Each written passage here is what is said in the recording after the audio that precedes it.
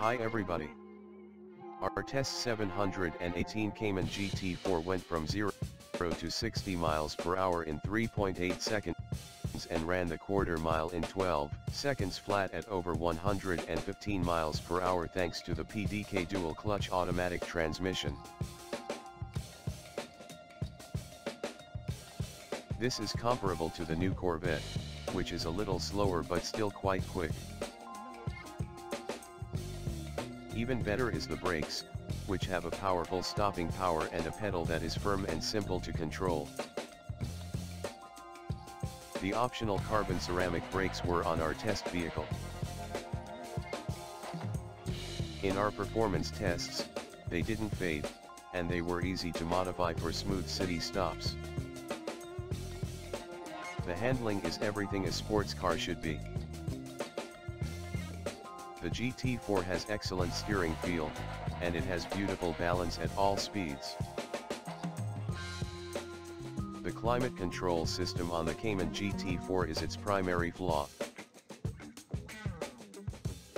It cools and warms the lodge fine, yet its mix of tiny buttons and rocker switches is not even close to great.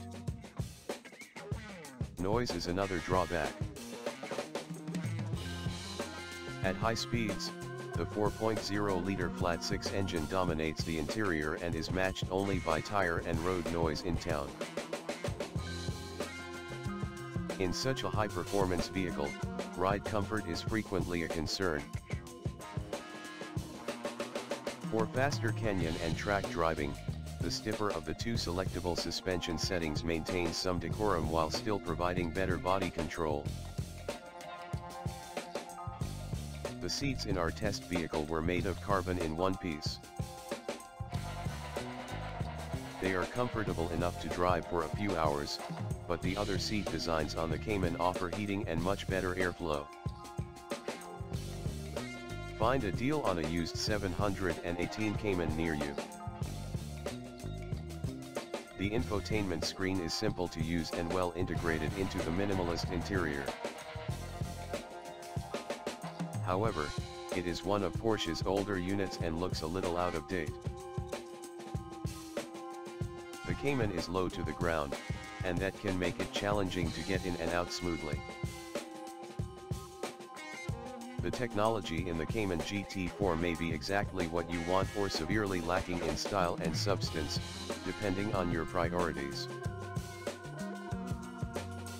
Voice controls and a navigation system, for instance, are both optional.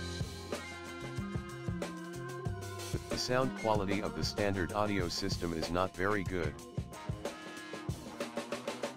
The Cayman's increased interior noise may make it difficult to enjoy the upgraded system, though. Apple CarPlay smartphone integration costs extra from Porsche, and Android Auto is not available. Additionally, driver aids are largely absent. On the plus side, the GT4 has excellent anti-lock braking and track-tuned stability and traction control systems to maximize performance in both wet and dry conditions. The 718 Cayman has a trunk in both the front and back. The GT4's front trunk can hold a few grocery bags or a carry-on suitcase, while the rear trunk can hold jackets or duffel bags. The cup holders are difficult to use and a little out of the driver's reach.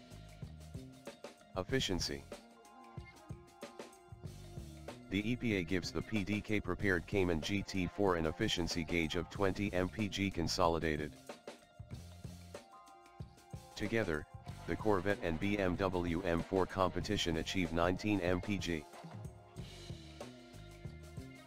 Our test vehicle stickered at more than $127,000 because of choices including carbon clay brakes and one-piece can seats. Just be aware that cars like the Corvette and the M4 that are faster and nearly as capable are available for tens of thousands of dollars less. There are excellent attention to detail and materials of excellent quality everywhere, as you would expect. balance, capability, and the confidence it instills in its driver more than make up for the lack of outright power.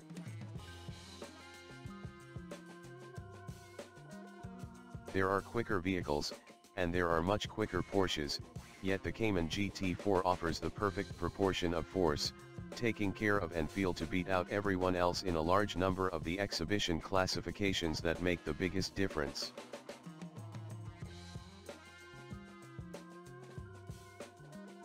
One of the few modern automobiles that requires a driver to make the most of its impressive mechanicals is this one. It only rewards the driver with precise, foreseeable responses and the flat six Porsche howl that we used to dream of as children, and offers very little in the way of distractions.